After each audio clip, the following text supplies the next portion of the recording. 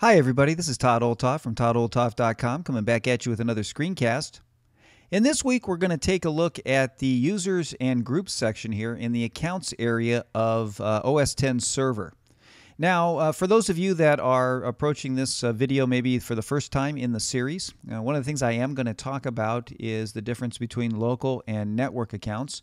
And so what you may want to do before you go through this process or this particular screencast is you might want to go back and look at the screencast I did just prior to this on Open Directory, because you will need an Open Directory in order to create network accounts. And so I just wanted to warn you of that up front so that you knew that that was needed in order to make this happen.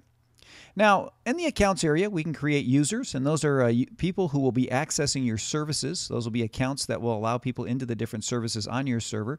And then we have groups, which are groups of people that we can put together to manage multiple users in one place. So that's what these two different things do for us. Now, when you first open the users panel, you'll notice that we automatically have a local user here. And this user would be your system administrator account or the main account that you have on the server. If you've got other local accounts on the server, those will probably show up in here as well under local users. But I want to show you something here. If you look at this drop down, you notice we have local users and local network users. And so let me just say all users for a minute. And you notice that now it says under my name here, local user. Now, the difference between a local user and a local network user is this. A local user only has access to various services and things on the local computer unless you allow them to have access on your network. Now, a local user also has their home folders stored on the actual local server. You don't have the option with a local user to have home folders stored on the server that allow you to log into any computer on your network and have those home folders show up. I'm going to do a screencast on home folders being stored on the server to show you how that works, but I wanted you to know that that's kind of the difference between those things. Network users, local network users, also are able to, again, log into other computers to access their services. For instance, if you have a computer and you want to have access to calendar services or contacts, you would use that login in order to access those services. So that's kind of a general overview of how that works. So let me first just kind of show you what a local user looks like. If I just double click on this, it brings up the details screen here. And as you can see, you've got a full name, you've got an account name, which is just basically a short name. So this would be your full name, this would be your short name. You can come in here and add email addresses. And so in addition in Yosemite server is the ability to add multiple addresses to a person's line here. In the past, you could only add one address because it was assuming you would want the address that you would set up on the on the mail service here.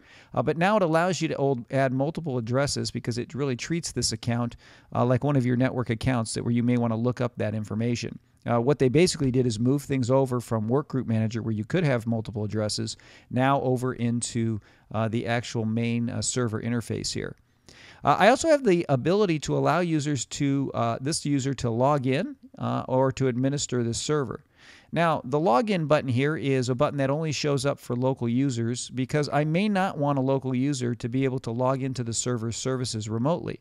So it gives me the option of enabling that or not. So if you want to use your local account, like you may be the administrator on the server and you also use the server as a local account, you'll want to go ahead and check this so you can log into these services remotely. And then you have the option to administer the server. And so again, that allows you to basically make changes on the server as if you were an administrator.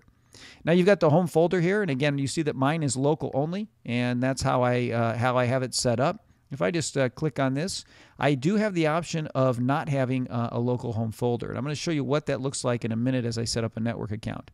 You can limit your disk usage to a certain size so that this user will only use a certain amount of gigabytes or megabytes on your server, so that basically it won't take up all of your space. I can add them to different groups, and I'm going to talk about groups in a minute to show you what that looks like. And then you can put in keywords and notes for this user if you want to. And so that kind of gives you an overview of the basic account screen. I'm just going to cancel this for a minute. So let me show you what it looks like to actually set up a network user. I'm going to click the plus button here. Now, what I do want to tell you again is I would make sure that you don't set your users up until after you've set up your Open Directory if you are going to use network accounts. Because if you do, you're going to be setting up only local accounts, and you're going to have to redo them in order to get them to be network accounts after you've run Open Directory. So again, just a warning on that so you don't get caught. Let's hit the plus here. So you can see here I've got a new local network user. I can choose to make them a local user if I want to on the computer. And this would be the same thing as if I was creating a new user inside of System Preferences where you go to the User Accounts area. So I can do it in the Server area instead. So I'm going to create a network user. And let's name this guy. Let's call him John Doe. And he's got an account name, and this would be his short name. And so I'm going to shorten it all the way down to John D because that's a little easier. Now we can give John Doe an email address, or if he's got outside email addresses. So let's just say he's maybe John. Let's say John at doe.com, let's say. And we could add multiple email addresses if he's got them. But let's just say that's all he's got for now. We create a password for him. And then verify. So we got that done. Now I can decide whether I want him to administer the server. Now notice I don't have that little checkbox for login, and that's because John is a network account, so we assume that this account will be used to log into the server from different places. I'm not going to allow him to administer the server. Now I can create a home folder for John on this server if I want him to have his home folders here, or I can say none services only. Now, if I say local only and I create a home folder for him, what it's going to do, let me pull up Finder for a minute, it's going to actually create him on your actual server's users folder. It's going to create another user here that says John Doe. Now, I don't need John to have his home folders on here because I just want a network account, so I'm not going to do that. So what I'm going to do is say services only so that I don't create those home folders. And you notice what disappeared there. Let's go back to local. The disk usage is actually gone away because I'm not putting home folders on there anymore, so that I don't have to worry about disk usage, because when I go to none services only, I'm not creating anything on the server. I'm just creating a login. So I can create keywords for him, and so I can say, for instance, if he's in a department, I could say, you know, maybe he's in the tech department or something like that. I can create that keyword, and then if I've got a ton of users, I can do searches by that keyword. You see, it kind of makes it like a tag. And I can put a note in here about John, just notes about his account or whatever. But I'm just going to leave that alone, and I'm going to say create. And so now it's created John Doe as a local network user, and you can see it labels them differently here.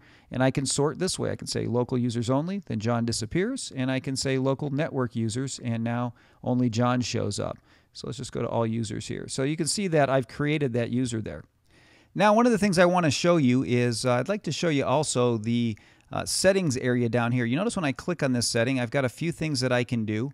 I can edit the user if I want to. So if I just click Edit User, it's going to bring up that window for me to do some edits. Let me cancel that. I can also come in and edit the user's access to services. And so what this does is gives me a drop down of all the different services that might be available. And anything that I've got checked means that that person has access to those services. So I don't want them to have access, let's say, to SSH or maybe screen sharing. I can uncheck those and say OK, and now they no longer have access to those services. So they can't even try to log in because it won't work that way. Now, I've made that change for all of the different users here because I'm under the All Users area. If I click here, I can also edit email options. And so I can say where their mail should be stored. Do I want to store it locally, or do I want it forwarded to another location? You know, if I put forwarded, then it asks me to enter a forwarding address. Let's just go back to stored locally.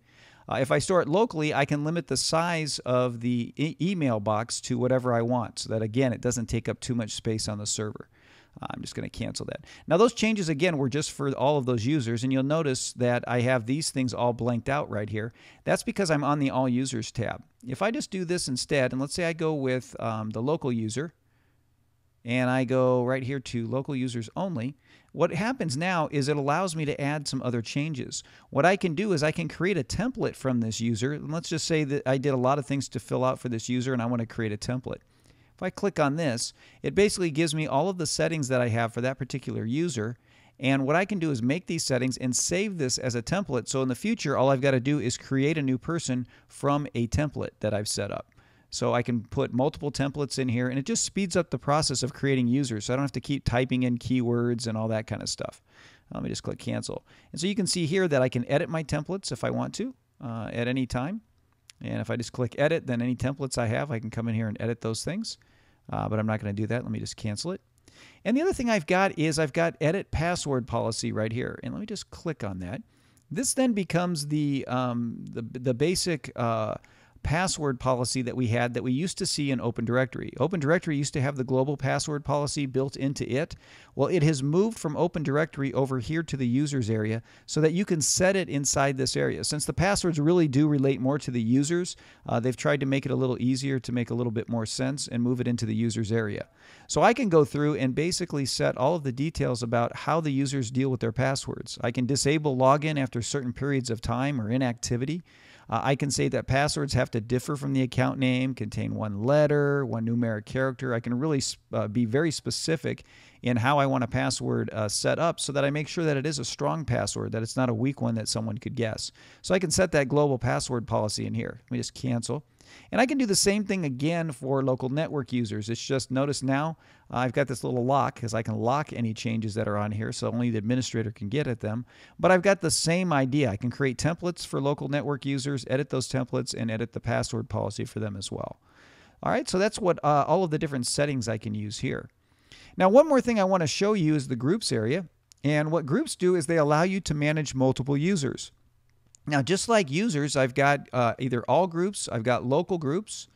Notice that the group disappeared, or I can set up local network groups. And so usually when you create your Open Directory, it's going to automatically set up a work group just like this. Let me just double click on this so you can see what it looks like. So a group still has a full name and an account name, just like anything else.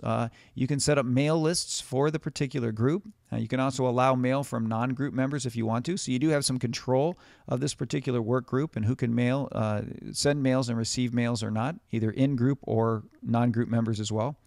I can set up group services. I can give the group a shared folder if I want on the server where users can then share files and folders. And this comes into play for the groups themselves as well as it'll show up when we talk about the wiki and some of those other collaboration services.